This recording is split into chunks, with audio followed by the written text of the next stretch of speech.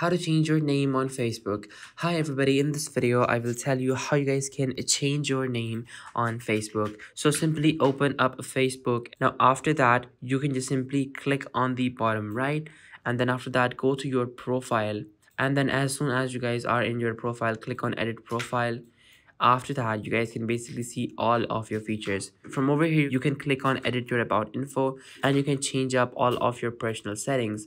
But let's say you just want to change up your profile picture name, simply click on the top right on this pencil button, and then after that now come back on this particular page, scroll up and click on settings, then click on personal information, and then after that click on name. And from over here you guys can simply change up the name of your Facebook account.